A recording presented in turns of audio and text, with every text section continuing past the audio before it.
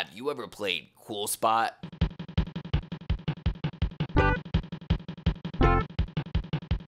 This game released in 1993 for the Mega Drive, Genesis, and Super Nintendo. The game was later ported by other teams to the Master System, Game Gear, Game Boy, Amiga, and DOS in 1994. Now, depending on how old you are, you may recognize this character right away, as this character Cool Spot was the mascot for the soft drink 7-Up. Cool Spot's appearance in his own video game came at a time when other brand mascots like Chester Cheetah were appearing in their own games as well. Cool Spot is a single-player platform game where he can jump and attack by throwing soda bubbles in any direction. In each level, the player must rescue other Cool Spots who look exactly alike from their cages. This game actually got a lot of great reception for being what it was. At the time, the reviews averaged between 8 and 9 out of 10. The game even ended up getting a sequel called Spot Goes to Hollywood.